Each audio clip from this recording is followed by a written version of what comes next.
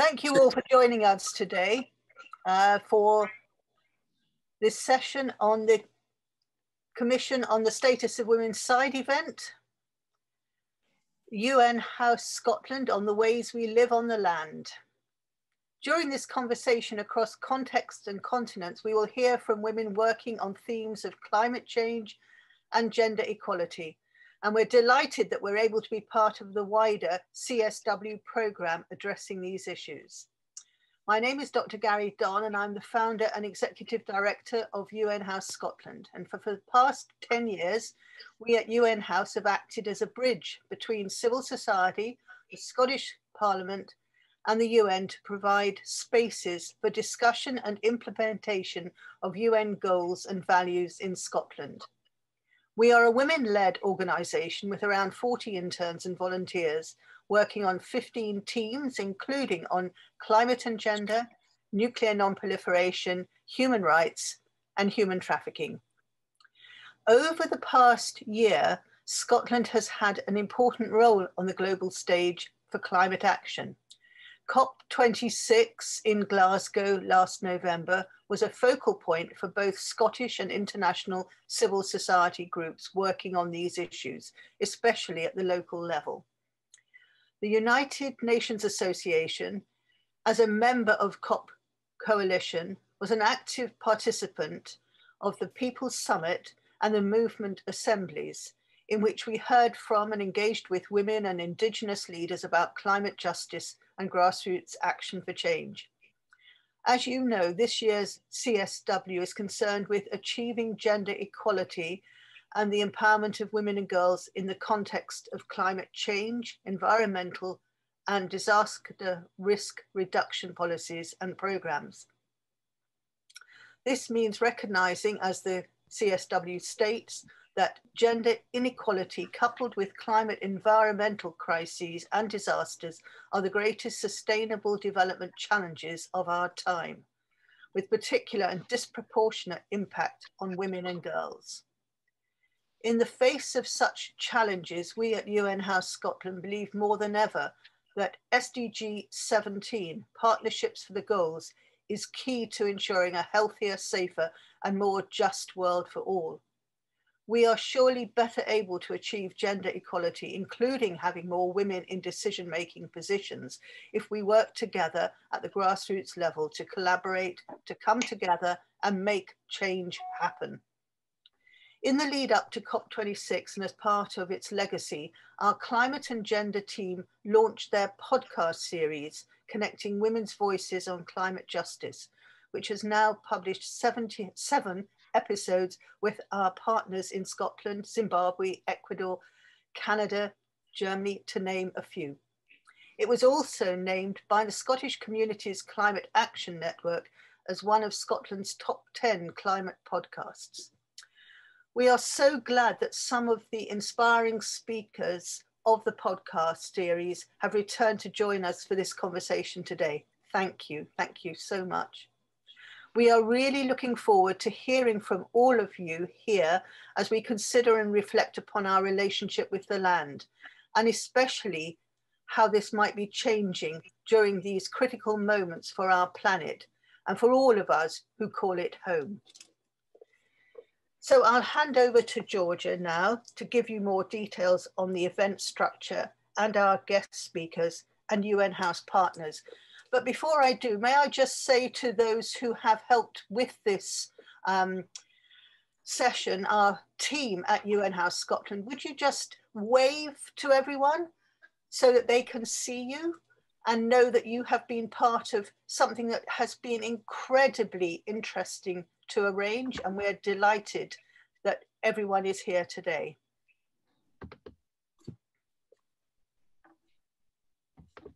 So thank you so much once again, everyone, for joining us, and we do hope that you'll keep in touch with UN House Scotland and be put in touch with future events, with our seminars, with our roundtables, and with our various newsletters. Please do keep in touch, and thank you for joining us today. Over to you, Georgia. Great. Thank you, Gary, for that introduction to our event. My name is Georgia Saiti, and as well as being part of UNHS Scotland's Climate and Gender team, I'm also studying a master's degree in climate justice at Glasgow Caledonian University. On behalf of the whole team, I would like to thank you for being here with us today. We are delighted to bring together speakers and guests from our podcast series to join us in conversation about the ways we live on the land, including through our relationships with water, food security, climate resilience, land resources, environmental art, and activism. Please do feel free to introduce yourselves in the chat and tell us where you're tuning in from and why you're interested in these issues. Before we introduce our speakers, I would like to please remind everyone to mute yourselves if you're not presenting. If you have a question, please use the chat box and one of our team members will make sure to address it after the panel discussion or in the breakout rooms. We will be recording both the main session and the breakout room sessions, so if you do not want to appear in the recording, please turn off your camera. We will kick off our event today with a panel discussion addressing the central themes of gender and climate justice, water access, and the impact of environmental issues on women and girls. We will then be breaking out into conversation groups that will be automatically allocated. If anyone is especially keen to go to a specific breakout room, please indicate this now in the chat. Kat has just put the information about the breakout rooms in the chat. We do want to remind everyone, however, that all sessions will be recorded, so you can catch up on the conversations after this event. We will also be sharing and feeding back about our conversations from each breakout room once we return to the main session towards the end of the event. Our event will end with concluding remarks from Claudia Bemis, former Scottish Labour MSP for South Scotland, and also the former party spokesperson on environment, climate change, and land reform. I will now like to pass the floor to Kat, who will be moderating the panel discussion today. Thank you. Thanks so much, Georgia and Gary, and for everybody for being here today. We're really excited to be able to extend this space as part of the Commission on the Status of Women side events. My name's Katrina Spaven-Don. I'm a member of the Climate and Gender team at UNHS Scotland. I also work on women's rights and environmental justice. Please turn off your mic if you're not speaking. Thank you. Όχι, αυτό είναι που βγάζει. Thanks. And I will be facilitating the breakout room on regenerative agriculture to share a bit about my experiences here launching a nature education project in the Maya Ixil region of Guatemala. Before that, it's my pleasure to moderate the panel discussion with our speakers. So I'll be introducing them and asking each of our speakers a question, and then hopefully we'll have some time to have a conversation amongst all of our speakers in the last minutes before we head into our breakout rooms. So it's my pleasure to introduce May East. May is a sustainability educator, a spatial planner, and a social innovator. Her work spans the fields of cultural geography, urban ecology, and women's studies. Hello, May. Unmuted. Now I am muted. Hello. Hello. So May, in our podcast episode together some months ago now, at the intersection, gender, climate, and regenerative futures, we talked about the ways that gender and climate justice are intrinsically linked. I'd love it if you could tell us a bit more about this and about the impacts of climate change that you've seen on girls and women in your work and in your research. Well, let's say that the starting point of all my work with women and food systems was very much the concern about the impactful effects of industrial food systems based on large-scale energy and resource-intensive agribusiness enterprise operate in the global south. So I have been, over the last 18 years, developing a series of capacity building projects co-created, co-developed with partners in Bangladesh, Senegal, India, and even Sicily to support communities to transition from this input-intensive agriculture introduced by forces of globalization. These are communities that have been, for many, many generations, have a very close and intimate relationship to land, to soil, to nourishment, and to health. But somehow they have been introduced to input-intensive agriculture by forces of globalization, and reestablishing agroecological food production systems, featuring very much the revival of the indigenous knowledge. I think in our breakout room, I can tell you more about the work that we've been doing into turning salinated soils in Khun and Bagherhat in Bangladesh into productive soils, and desert lands in the Sahel, and always working with women because they have this deep connection with the soil. And one of the things that I realized over the years that healthy soils are related to healthy communities. Thank you so much, May. I think, as you say, healthy soils and healthy communities will very much be the focus of our breakout room on regenerative agriculture.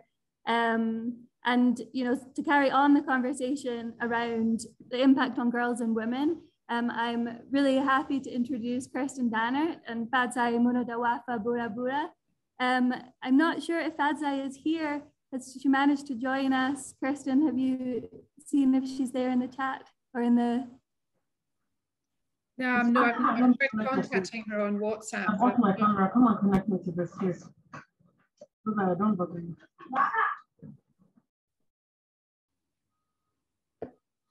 Okay, was that Fadzai responding there? No, okay. Okay, well, in the meantime, Kirsten, thanks so much for joining us. Kirsten is a water specialist, researcher, and facilitator with over 20 years of experience, working in over 15 countries in sub-Saharan Africa and around the world. Her passion is water supply and groundwater resources. Thank you for joining us, Kirsten. You're welcome. Thanks for having me. Yeah, we were really delighted you're able to join us again after the really interesting podcast episode that we recorded with you last year. And Fadzai can hopefully join us shortly, but in the meantime, I'd love to ask you, Kirsten, about your work, specifically with girls and women in communities of sub-Saharan Africa, and about access to water and how we ensure that women's voices are heard and their specific experiences are understood and responded to, especially in water and sanitation services. Great, thanks, and thanks for the great question.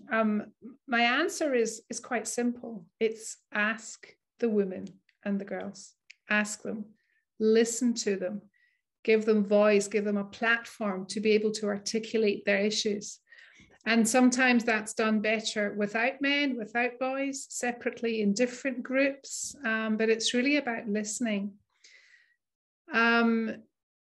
It's also, I think, important, you know, you mentioned women, girls, and other kind of marginalized or vulnerable groups. And I think there a lot comes down to taboos, you know, taboos towards women and taboos towards other groups. And we all, you know, suffer from these taboos. So there are lots of groups that really need to be brought in and heard and listened to about their needs for water.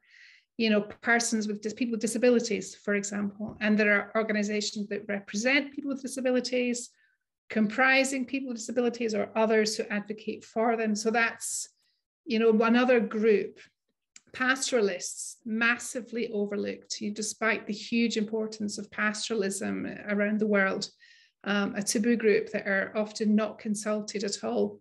What about sex workers? What are their needs? What about women in prisons?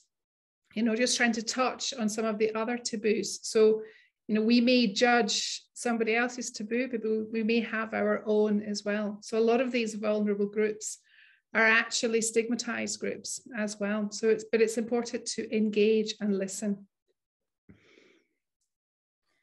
Thank you so much, Kirsten. And it will be a really interesting and engaging discussion to hear more about these issues in the breakout room on water.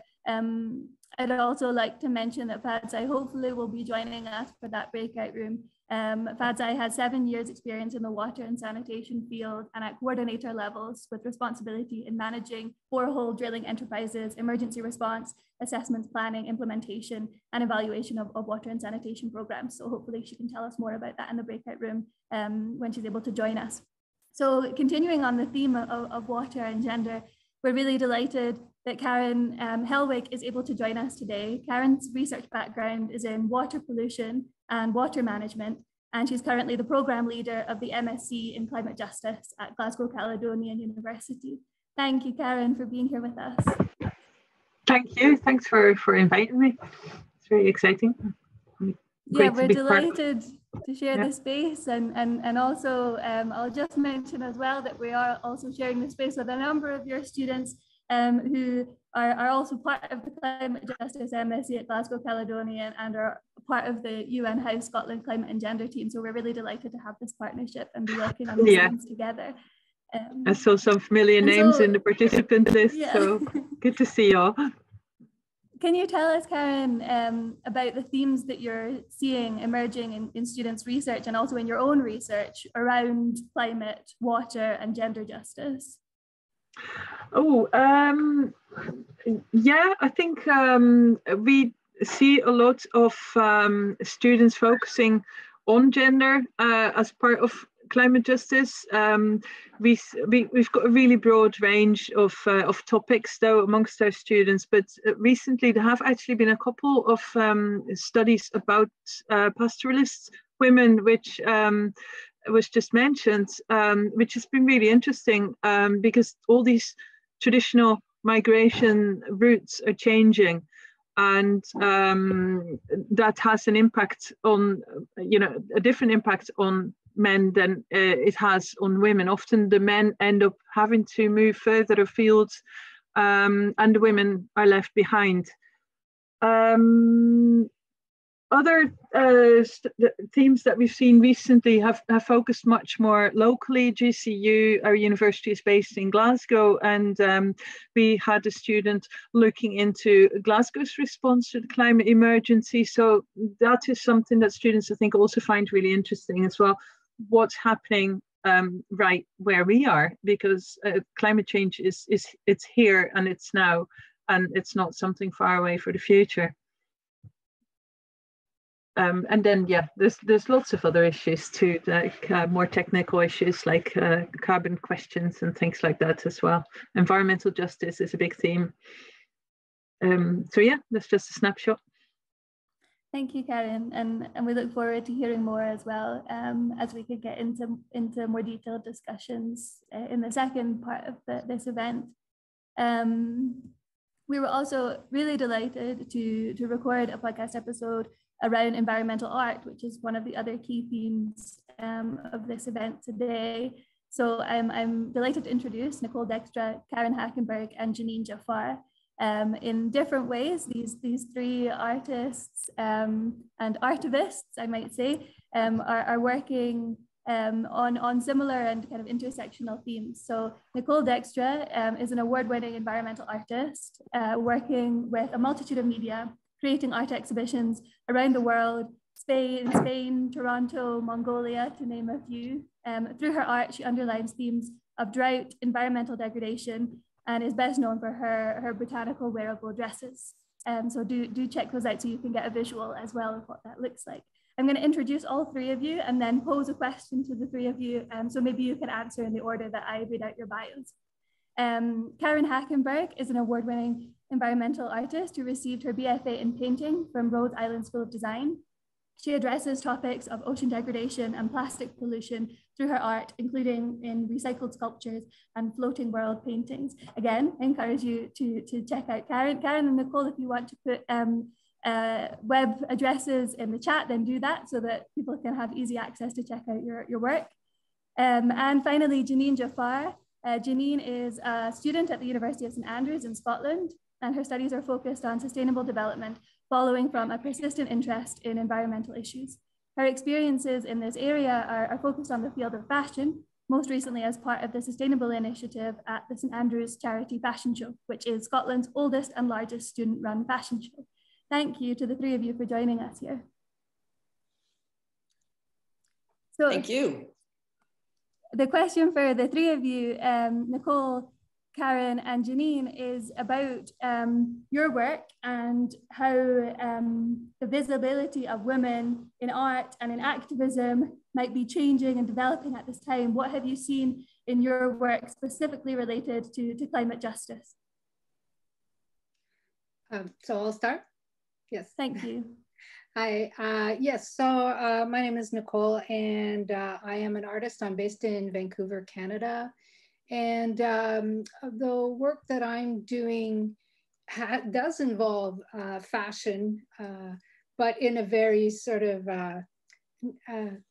more of an ideal way. I started making a project called Weed Robes starting in 2005, and I made garments made out of plant material. And the theme of that was wear it and compost it. So it was really about bringing nature to the body, to ourselves, as creating a more direct relationship with nature. So, and it also to make us think of things like fast fashion and slow fashion and things like that. Back in 2005, those words didn't even exist. So my sort of, going through my whole process took a long time to develop this thing. There wasn't very much information on that.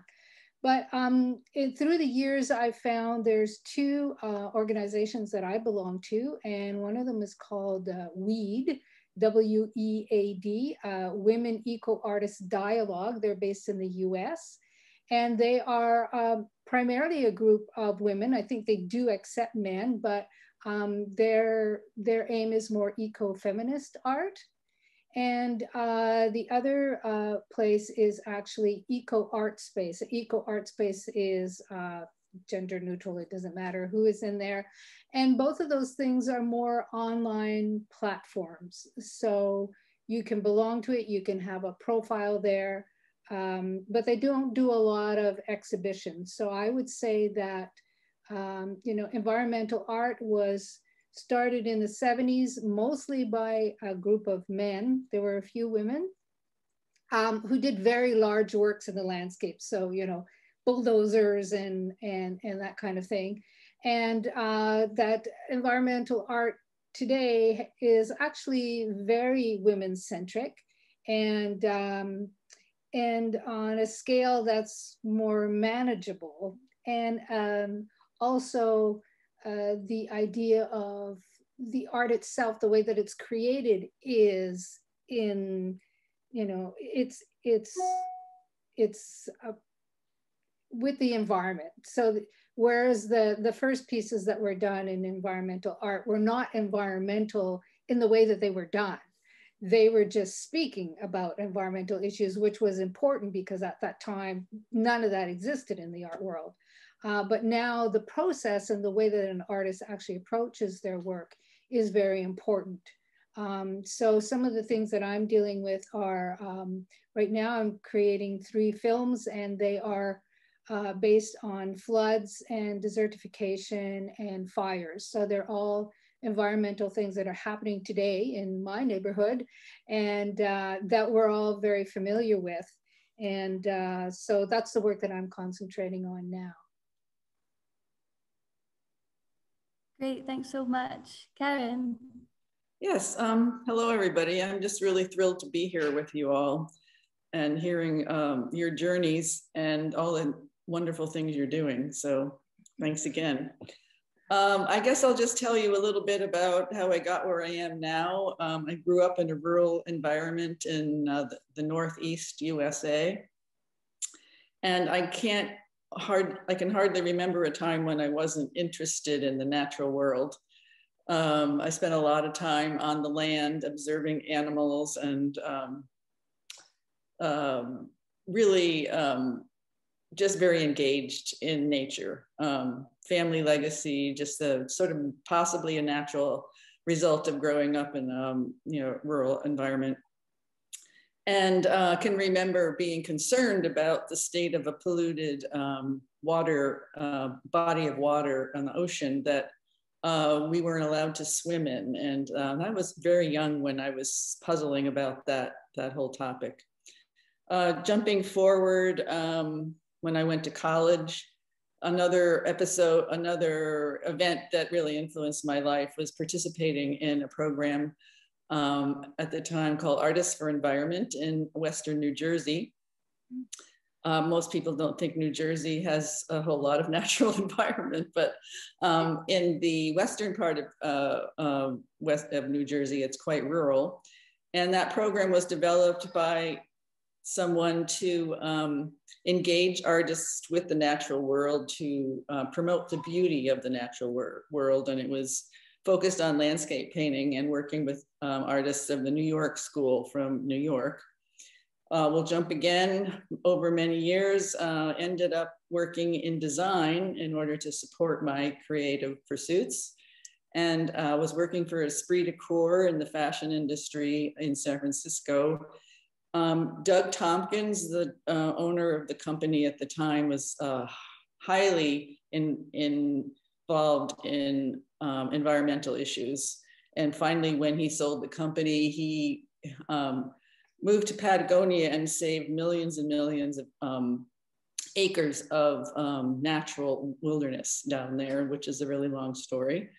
And at the time, I was working with a good friend, Linda Gross, on a project on a line of clothing called E-Collection, and it was sort of the first of its time.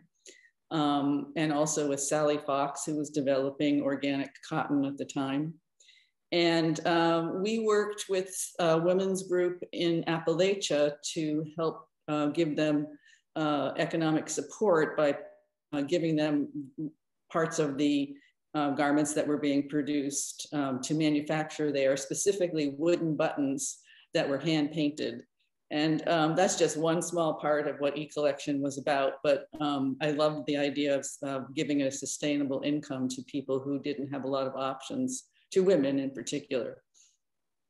So then jumping forward again to where I currently live, I live on a beautiful bay in Port Townsend, Washington, Discovery Bay in the Pacific Northwest. And when I moved here, a lot of my concerns about the environment came to full fruition in the fact that I started re-engaging more with my, where I started with painting and sculpture from my art training.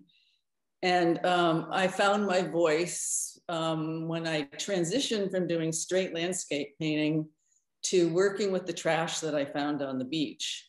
And I think as I've been reflecting as we started this meeting, I was realizing that it took me some time to find my voice because there wasn't a lot of support for, I think, a woman's perspective in the art world. All of the people that were offered to model were mostly men, and some of the art movements that were male oriented. So I guess in some ways I hadn't really realized that, but looking back on it, on top of a variety of other things like, you know, providing a living for myself, I think that was one of the reasons it took me quite a while, and maybe until I was 45, to really find my true voice as a female artist. And so I started this series of paintings of the objects I find on the beach set in a natural setting. I'm currently working on a series called Unnatural Disasters, which features some of the beach trash with a patterned background that reflects sort of the mega disasters that happen or starting to happen as a result of climate change. Thanks so much, Karen. We look forward to hearing more as well in the breakout room that will be starting in just a couple of minutes. So before then, Janine, over to you. Hi, thank you so much for having me here today and for the introduction. So my name is Janine. I currently go to the University of St. Andrews in Scotland, and I study sustainable development. I have a keen interest in sustainable fashion, hence why I'm here today. I'm part of the St. Andrews Charity Fashion Show. It's the largest, most successful student-run fashion show in Scotland, and it's like the first of its kind in the United Kingdom. Specifically, FS works to promote all voices through art and fashion, and often incorporates elements of activism and environmental justice through various campaigns. This is especially seen this year through our theme, which is encompassing environments, focusing on Scottish history, culture, and art, and the ways in which climate change has affected the country. FS has constantly included strong female voices. It continues to do so within every activity we create. Specifically, what I work on is I work on panelist discussions focusing on sustainable fashion, whether that be through the social elements or the environmental elements, as well as kind of like clothing drives, revamping clothes. We collaborate with an organization in Scotland that reforests the Highlands. It's called Mossy Earth. And yeah, I think it's crucial to note that a lot of visible activism can be highly performative, which in the fashion industry is seen as greenwashing. I think a great example in the art industry specifically is the whitewashing of art, in the respect of people buying climate-related art or art made by people within the BAME community or by women, just as a statement to kind of be perceived as, like, let's say, woke. But how much, I mean, I think it's important to like very much notice that how much impact do those actions actually make. But yeah. Thank you so much, Janine. And thank you to all of you. As you can see, we have a really diverse range of interests, expertise, which we're going to be getting into more detail now in our 3 breakout rooms. Thank you for those of you who have put in the chat your preferences for breakout rooms. Andy will be making sure that happens. He is our UNHS Scotland tech guru. So if there's any issues, then you can come back to the main room. Andy will be here to sort out any concerns that anybody has, but we will now be splitting into our 3 breakout rooms on agriculture, water and gender, and environmental art. So we really look forward to hearing more from all of you who are here today. And then we will be coming back into this space between 5:10 and 5:15 for a feeding back on the breakout sessions, and then concluding remarks from Claudia Beamish. Thank you, everybody. Thanks everyone for all of your contributions in the breakout rooms. I know from our conversation on water and gender, we've discussed some really good ideas and thoughts. We'd love to hear a summary of each breakout room's conversations. If someone would like to volunteer from each breakout group to give us an idea of the main themes you talked about and any ideas that came up in response to the questions and dialogues. We have about 1 minute for feedback from each group.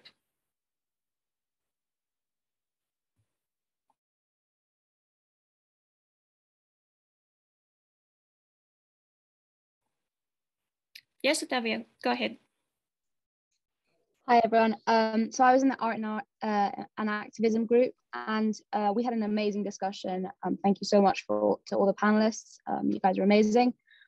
So to summarize our discussion, we started with a kind of summary of kind of what is environmental art and why is art important in our world, especially in the changing climate. We had a really interesting discussion and a lot of inputs. But to summarize, kind of art is necessary to tackle environmental issues. It's something that's public and everyone can access, and that's what makes it very valuable. It allows us to bridge the gaps between different generations, communities, languages, cultures, and societies, and it allows us to engage with critical issues that really matter to people and everyone can talk about. Each panelist can discuss their work. Nicole's current projects on film were really interesting, and how they kind of capture how people are innovating in the changing climate. Karen, how she brings in humor and irony to kind of change the stubbornness of people to climate change and accepting that it's a reality and something that's going to affect us.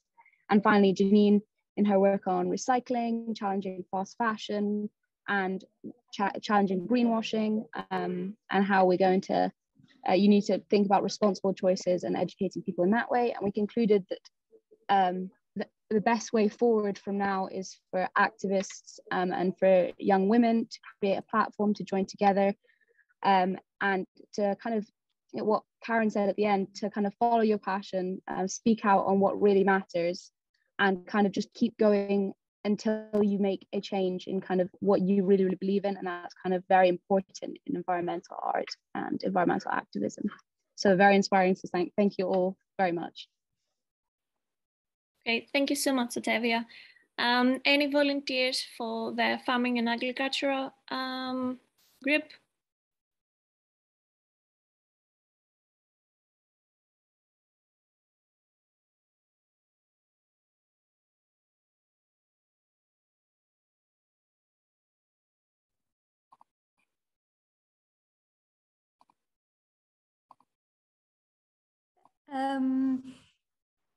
We had a really great discussion around regenerative and holistic food systems.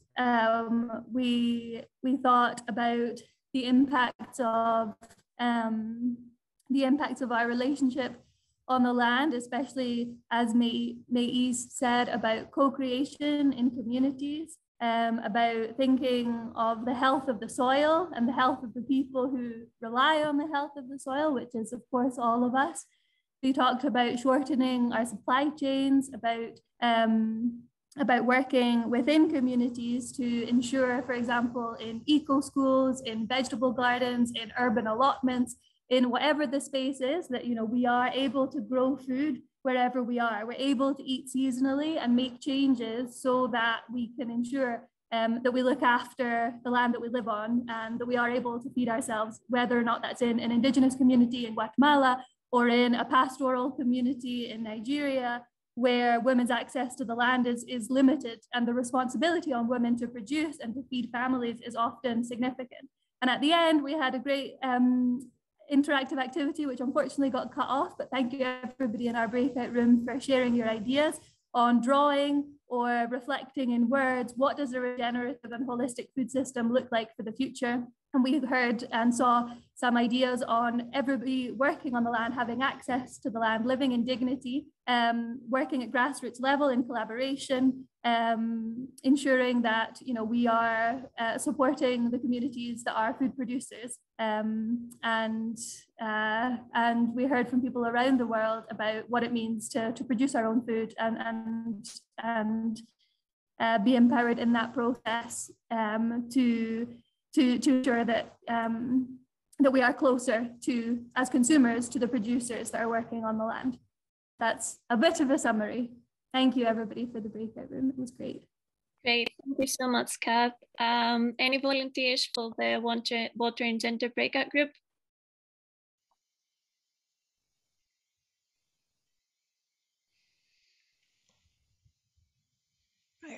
I'll go ahead. I think the discussion was very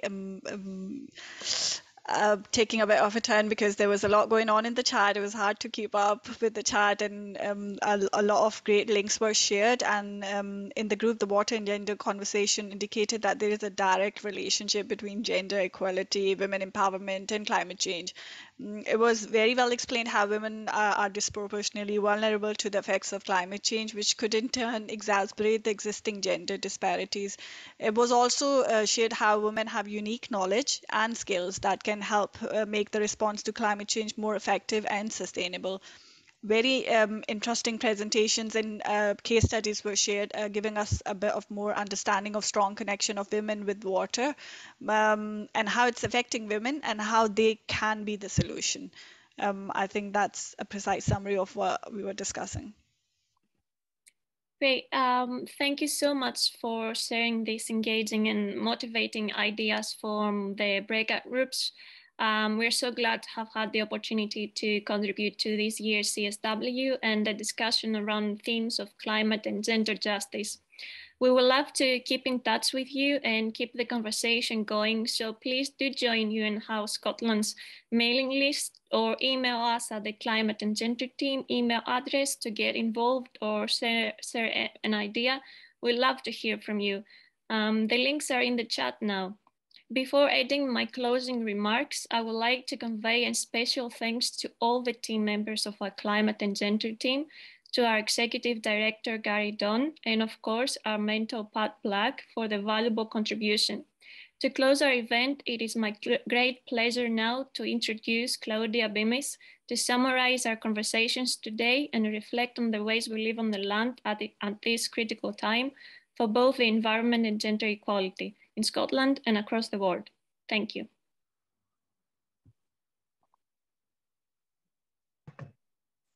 Thanks very much. I was trying to type in something into the chat, but I'll do it before the end. I'm not very good at multitasking, which I perhaps should be, as I was a primary teacher, parent, come a lot of other things in the past, but there we go. I think what I wanted to do was reflect a little bit on the Scottish situation from my perspective, as I was asked to by yourself, Georgia, and Gary. And also then we have heard some really important feedback from the different groups. And so I don't intend to summarize them in great detail, but I would also like to reflect on what I listened to this morning, if that's okay, which was the main ministerial event in the UN talks, which took place in this context of the Commission on the Status of Women. In terms of climate and gender and the ways in which we live on the land, I mean, we all have to focus on the fact that we are in a climate and nature emergency, and that those are, as I always argue, and we all know, are fused and interrelated with each other. And it's good that the Scottish government has recognised that in Scotland, and that all the political parties have as well. As an MSP, and more recently as Scottish Labour's special advisor on COP26, I have always held and still hold the plight and the challenges faced by women, and the actions taken by women locally and nationally and globally in my heart and mind in relation to every political action, and not least in relation to the land. And a figure came up today in one of the workshops that I think it's 70% of the farmers in the world are women. And that we need to recognise and make sure that those voices are really heard. Working in many ways with other parties and beyond, when I was Shadow Cabinet Secretary for Climate Change, Land Reform and Environment, I was able with others to ensure that climate justice and sustainable development were formally recognised in our Scottish Climate Change Act in 2019. And I think that is very important, especially, as was mentioned, I think by Kat earlier, the SPG 17. And the Global South really does matter when we're addressing these issues. Our own local communities matter, and so do the local communities elsewhere across the world. And we did manage to get recognition that the Global South must be taken into account in all policies as well in the Scottish Parliament when we were assessing things. Good targets, as we have now in Scotland, and we all know what they are, so I won't go into them, and we've got them collectively, are all fine and well, but it's how we get there that matters, whether it's on the land or wherever it is. And along with others, I fought to get the Just Transition Commission enshrined in law. And I think this is important in the context of land and agriculture and land use. And it was disbanded, as many will know, and now it's been reactivated, restarted. And this must go on right the way through until we get to net zero. And it's only with our voices being loud and clear as women and girls, and those men that support gender equality, that we will be able to really demand that women's voices are heard, and that action that supports women is there for education, for women in trade unions, for women and men who want to break down occupational segregation. And all these issues are things that relate just as much to the land as they do to the offshore industries or to transport or to any other aspects of the just transition. we talked in one of our, in the agriculture and land conversation that I enjoyed and learned a lot from today, we talked about support systems and how valid are support systems, because if people who live on their land and know their land and have that ancestral knowledge, whether they happen to stay in Clydesdale where I stay, or in Guatemala, or in Bangladesh, or by the sea, in the Maldives, where there's so much risk, wherever they are, wherever we are, we can do our own agriculture, our own agro ecology. However, I do believe that my own observation from my own experience is that support systems do have their place if they are used in the right way. If they are used, for instance, like the new post-CAP must be used in Scotland for agroecology. And I'll give you one example. I believe there should be a section which supports agroforestry and riparian planting so that we protect our rivers and our river basins, and farmers can contribute to flood management while also giving more shelter to whatever we're growing, and making sure that there is a positive and pleasant environment for everybody. And that's urban and rural as well. As a member of the Parliament, I was also in the Scottish Co-op group, and cooperatives, I believe, have a really fundamental role in agriculture as well. Last week, I was chairing an event for the Woodland Trust, and I listened to Morag Patterson, a photographic worker who you may know, whose zero footprint is inspiration. And she said this for this event today: we could make a much greater use of artists, as we've heard today from the wonderful artists taking part today, in everything from local environment and communications to national level policy and strategy making. Artists' ability to think laterally and creatively, identify and explore cracks in non-hierarchical and non-judgmental investigation, can shift polarized narratives and help to deconstruct embedded assumptions and behaviors. And I think that's something that we probably all agree with. So lastly, I just want to say that the ministerial roundtable sessions, which I listened to this morning, and I will put into the into the chat, the website for, I would really encourage you to listen to. And the UN Secretary General's Special Representative on Risk Reduction, Ms. Madatiki, if I have her name right, summarized as follows: the importance of leadership and economic empowerment of women, so we become agents of change, as if we aren't already, but even more so.